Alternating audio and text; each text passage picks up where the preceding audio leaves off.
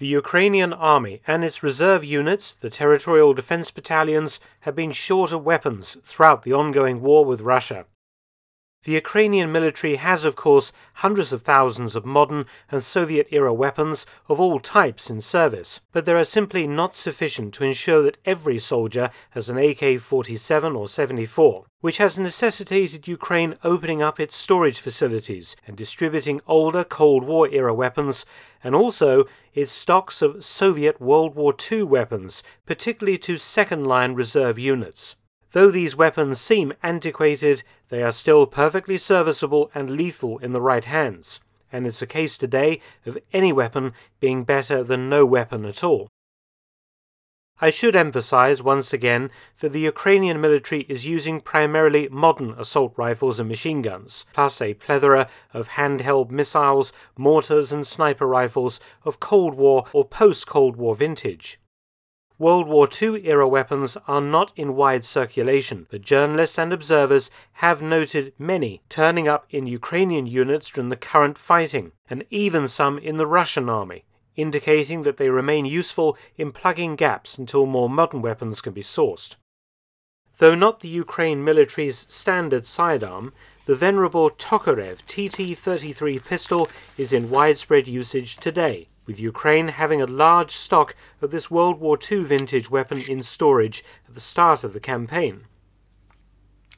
Entering service in the Soviet Union in 1930, in 1952 the TT-33 was replaced in Soviet service with the Makarov, but was still widely issued to reserve units, police, interior troops, etc.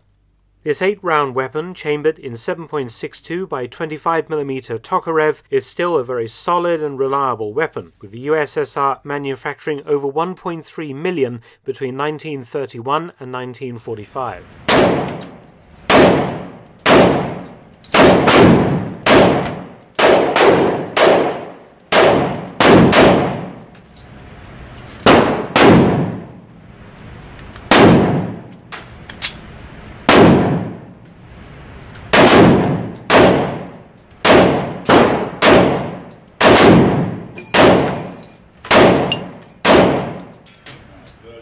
Supplementing the ubiquitous AK-47s and its numerous variants are 3 World War II-era submachine guns. The PPD-40 is currently in service with some Ukrainian Territorial Defense Battalions. In service with the Red Army from 1935 to 45, it fires the same round as the Tokarev pistol and shares a superficial resemblance to the more famous PPSH-41, also in use in some Ukrainian reserve units. Known to Korean War veterans as the burp gun due to its high rate of fire, the PPSH-41 was used by the Soviet Union until the 1960s, and widely used by Warsaw Pact nations and other communist regimes. Using either a drum or stick magazine, this cheaply made stamped steel submachine gun has also seen wide service with Russian separatists during the conflict in the Donbass region that preceded the Ukraine war.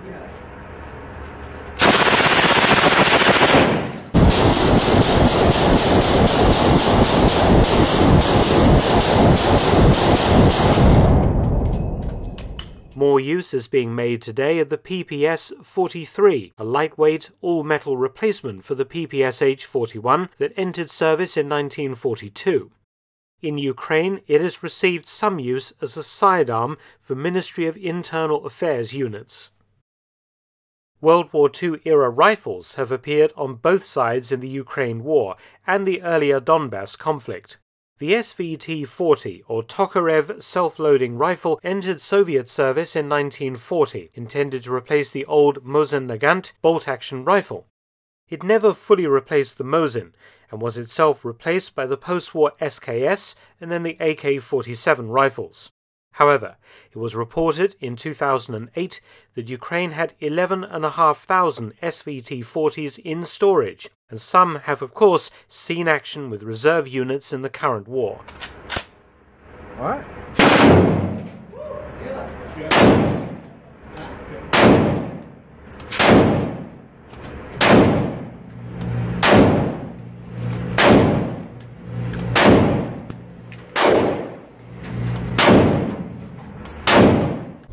The aforementioned Mosin-Nagant M1891/30 rifle is in service in Ukraine at present, alongside the more updated Mosin-Nagant 44 carbine, used as a backup for reserve units and seems to be in use as a sniper rifle on both sides. Russian separatist forces in the Donbass have been photographed with sniper versions of the Mosin, a weapon configuration that gained fame during the Battle of Stalingrad in 1942-43, when male and female Soviet snipers caused havoc among the German invaders. It's still a fearsome and accurate weapon today, firing the 7.62 by 54mm Russian from a 5-round stripper clip-fed magazine, and with optics is lethal out to 800 plus meters or 875 yards. With 37 million built, Mosins will still soldier on in many conflicts for the foreseeable future.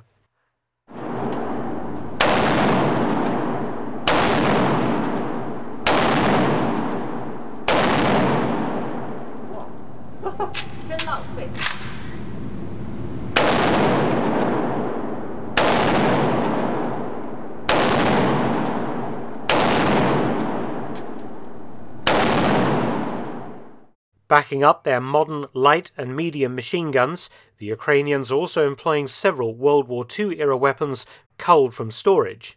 The most famous is the DP-27 light machine gun, with its dinner plate-like 47-round magazine. Soviet troops in World War II nicknamed it the record player because of its resemblance to a gramophone. Sturdy and cheap to make, it has the same relatively slow rate of fire as the British World War II-era Bren gun, and fulfilled the same role of providing an infantry platoon with a light machine gun. Manufactured from 1928 to the 1950s, it's seen combat in the Donbass from 2014 onwards, and now in the Ukraine war. A less well-known light machine gun that has been noted in storage in Ukraine and now in combat is the RP-46. An updated belt-fed version of the DP-27, it came into Soviet service in 1946 and was later replaced by the PK. Providing heavier and sustained fire support is a gun that was already old in World War II. In fact, it first came to prominence before World War I. The M1910 Maxim medium machine gun was first used by the Russian Imperial Army before the Revolution. A belt-fed, water-cooled weapon, a modernized version, the 1910/30, was adopted by the Red Army in 1930. Though ancient by World War II standards, it remained in production until 1945.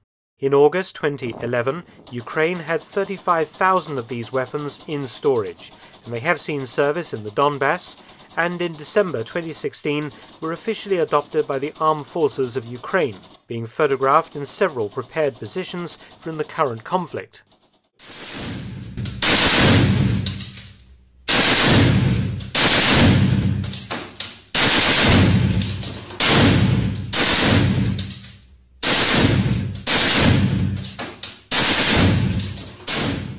Ukraine's main heavy machine gun is the World War II vintage DS-HK, known commonly as the Dushka.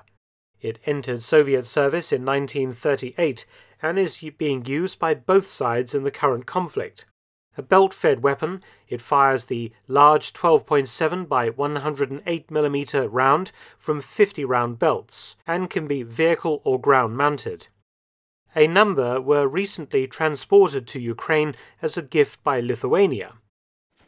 The United States and Italy have sent Ukraine a similar World War II-era heavy machine gun that remains in NATO service today, the Browning M2. Chambered in the same size round, in this case .50 BMG, it entered service in 1933, being based on an earlier 1919 design. And many World War II manufactured examples are still serving the US and British militaries even today.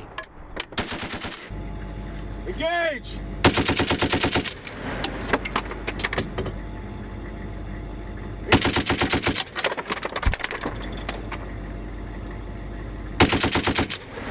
Engage!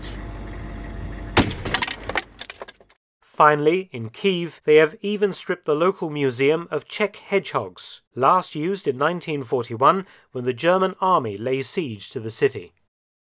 Many thanks for watching. Please subscribe and share, and also visit my audiobook channel, War Stories with Mark Felton. You can also help to support both of my channels at PayPal and Patreon. Details in the description box below.